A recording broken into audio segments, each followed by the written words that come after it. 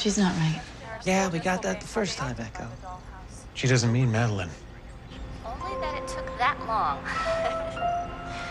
I was sure the moment I laid eyes on him. I couldn't let her get away.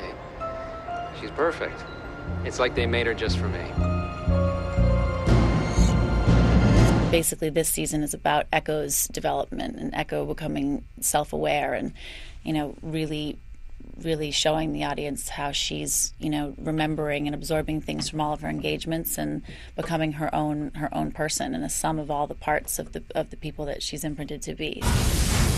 When we first started the show, everyone was asking, are you going to have people from the Whedon universe? And this year we just decided we wanted to bring in all the people that we know can bring their A game and get the job done and that we enjoy and have fun with. And so we've had amazing guest stars. Anyone in this much pain prays or these curses, but we take God from you too. You really are a shell. Summer Glau, of course, was in Serenity and Firefly with Joss, so she enters the scene and she's a programmer and we have some history together and she's a naughty little minx. Just pain. Over and over. No reason, no end, no in between.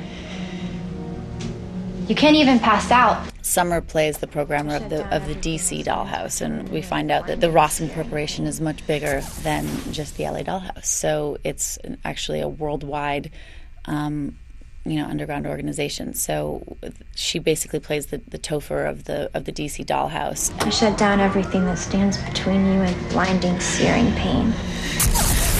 Two actives cross. I end up over in their facility, and then sort of it's about bringing me back and the two houses sort of clashing heads. We have Keith Carradine, Michael Hogan.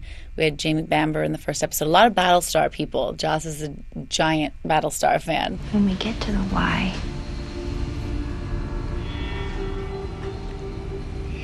that's when it gets really bad.